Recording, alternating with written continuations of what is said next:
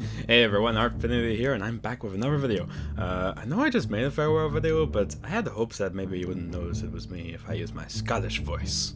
Fox? What? No! No! Please don't have that cursed counter follow me too!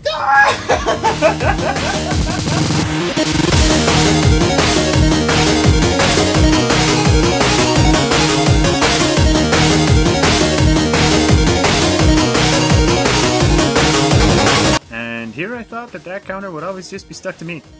But I'm not complaining, it's a welcome change. Anyway, hey everyone, Artfinitii here, and I am back with another drawing video. This one is actually a collaboration with FoxOfNightmares. A lot of you might have heard of him before, or you might have seen him in my streams.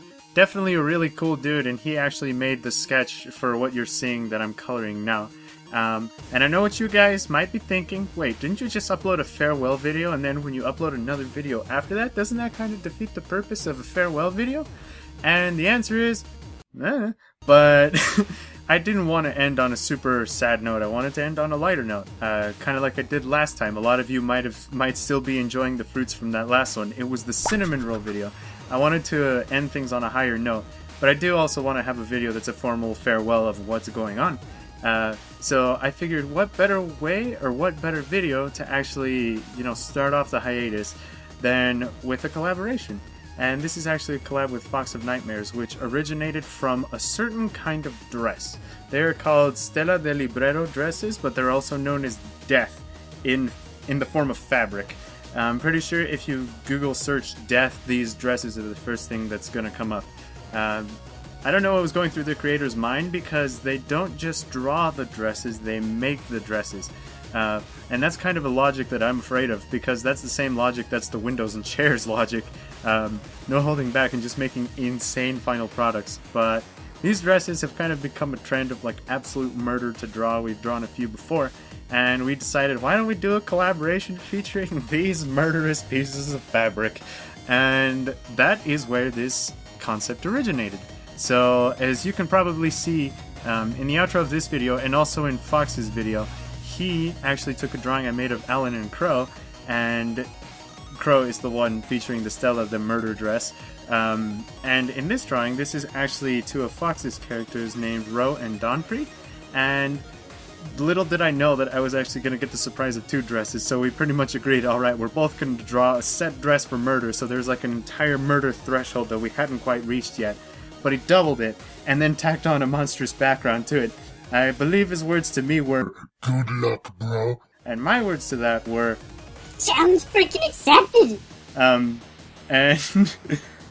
I regretted it.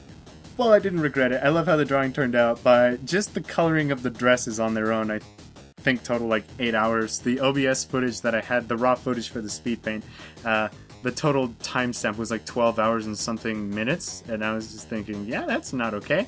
But I really do like how the drawing turned out. I put a lot of the custom brushes I've made into effect for this one, especially with Donpri's dress.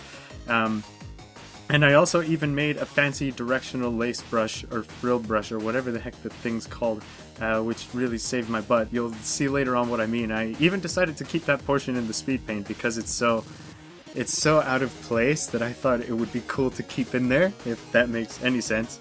But I do definitely like how the drawing turned out. I would say that this was also a huge learning process for me, because working on a collaboration with somebody whose style is so much different than yours actually helps you understand what they do more. You can like get inside of their brain and try to figure out how they do things, and I'm just like, ooh, I'm learning how Fox's brain works. And he definitely has a lot of bright colors and all that sorts of stuff in his art style. It's one that looks very happy, and it's very functional in 3D. Not like my style. My style is very dependent on 2D. It like varies with every drawing from every angle, but Fox's style works in 3D. So I had to mentally figure out, how does 3D work? How do I color this? Why did I not think about this earlier? But it was definitely a lot of fun. And I also used a part of his process, and I tried to think like Fox when making this drawing. Like, I know he reline arts the eyes, and I also know that as far as the coloring logic, it's very 3D-ish, like I said, but it was just cool. It's just like dissecting somebody's brain, and you're just like, oh, that's how you do things. That's where you smart. And then I also found out where the nightmares part of this comes up with, because his brain thinks it's okay to draw two of these dresses in the same picture. It's not okay! But, yeah, anyway, Fox, thank you for agreeing to do this collaboration. It was a lot of fun. I think this is actually going to be the perfect way to, like, start back into a mission with a drawing that was super challenging, and it'll be a point of reference to see if I can even do better when I'm back. But, like I said, this is a collaboration, so if you guys actually want to go and see Fox's video, I will link it at the end, and you'll be able to see the couple drawing I made of Alan and Crow. I think that's actually the first couple drawing I've ever made, but you get to see him color it, and you get to see his half of the story and his end of the madness. And anyway, with that, I hope you guys liked the drawing. I will see you in December, because sadly that hiatus is still going to be there. But as always, bye!